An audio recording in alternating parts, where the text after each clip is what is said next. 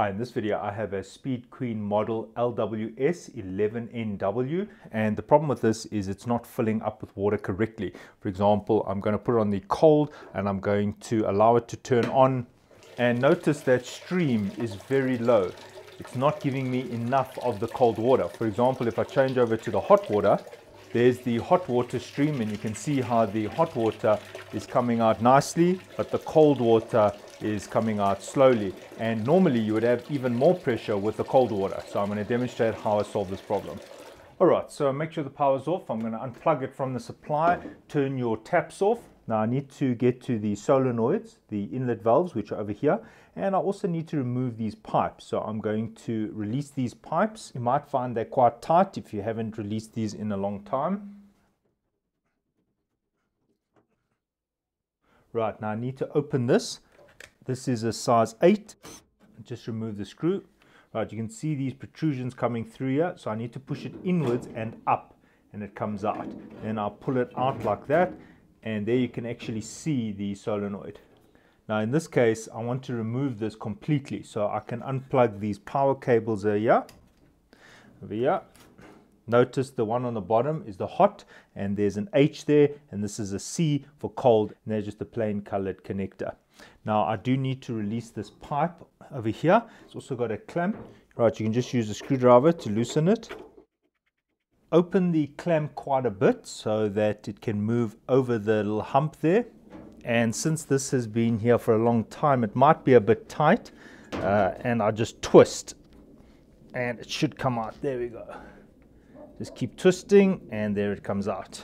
If you are unable to release this clamp, say for example it was like that and you can't get a screwdriver to it, try and twist this, but it's probably very tight. What you could then do is use long nose pliers just to loosen this clamp so that you could twist it round to unscrew it. Right, so I'm removing the old solenoid. Now keep this. This is useful. I'm inserting this back inside here.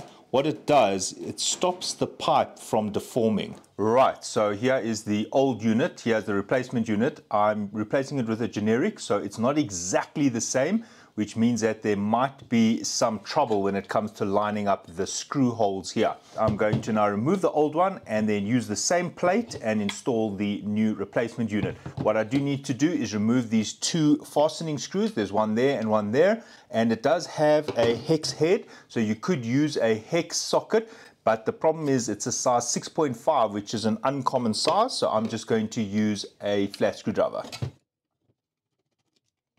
Okay, so here's the replacement. There's the old one, and if I put the replacement here, it fits fine.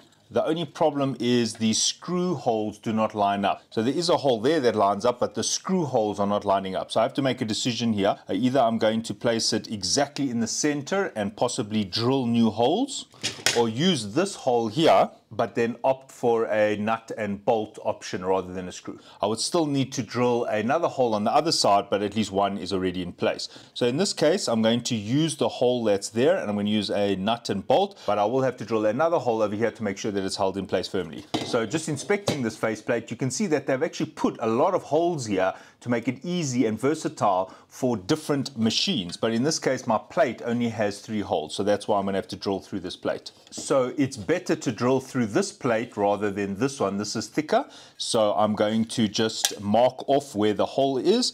So I'm just going to put that screw in there to hold that in place, and what I'm going to do is just get this straight, and I'm going to use the one on the top. Right, so I just need to drill a hole over here. One could use self-tapping screws. It's just that one has to be careful because on this side one can actually cut themselves when they are fastening the pipes. Right, so I'm going to be using 3mm screws. So I'm just using a 4mm drill bit so that it does have a little bit of room to move. Right, so I'm just drilling into the faceplate now. Now, because these are two metallic surfaces, they are susceptible to noise as they vibrate. What I normally do is just take a little bit of double-sided tape here just to make sure that it doesn't make any noise. Right, so I just have some double-sided tape there, and I'm now going to mount these sides. Right, so I'm just lining up the holes. There's the one hole and there's the other hole. I'm now going to put the screw through here. One, there's the screw. You can use a washer if you're worried about vibration, and there's the nut. Right, I'm not making it tight until I fasten the other side. There's the screw. Right, just make sure that it's straight, and I can fasten it. I noticed that there are some sharp points here from the way it was originally done. I'm just filing them down. I don't want anyone to cut themselves. This is the through holes from the original design. Right, that's no longer sharp. Right, before I install the replacement unit, this is also susceptible to noise and vibration. You often hear it going zzz, zzz, zzz, zzz. So I'm just going to put some tape there, and then just over here. Right, so here's some double-sided tape, but I have only opened the one side. I'm using the tape for dampening. So this frame is going to rest on this spongy tape, and it's not going to make that noise. Over here at the top, I've put the tape, but as I've said, I'm not opening this side. I don't want to stick it in there. For this thing, yes, I stuck both sides because this is installed for keeps. But if I stick this down, it's going to be very hard for the next person to work. All I'm trying to do is make sure that it's damped. I have covered the screw hole here, but it's not a problem because when I put the screw in there, it'll just break through the tape. Right, I just have the spout from the old one here, and I'm just going to show you the thickness of the spout, 12.5 millimeters. Now on the generic, it is 10.2, which is actually too thin, but it does have this little plastic piece on it. And if I measure with the plastic piece, call it 13. So I'm going to have to leave this on, otherwise it's not going to fit. So what I'm going to do is I'm going to remove this piece here. If you haven't got this piece, then it's fine. You could just install yours directly as long as it is a tightish fit. In my case, I'm just going to install this now. Sometimes it's quite difficult to get a pipe onto a pipe. A technique is to just wet this a bit. Right, so I've just wet that, and now I'm going to slide this one on top. And it goes on actually quite easily. And now I just need to get this into here. Also, I can just wet this a bit. Right, so just remember to put your clamp back on. And now it's time to insert this pipe onto that pipe. Now, just a note, if your pipe has fatigued a bit, you could cut maybe 1 or 2 centimeters as long as the remaining pipe is still long enough. So you could cut 2 centimeters here, then you're using fresh pipe instead of the deformed pipe. In my case, it's already making perfect contact, so I'm not going to cut the pipe.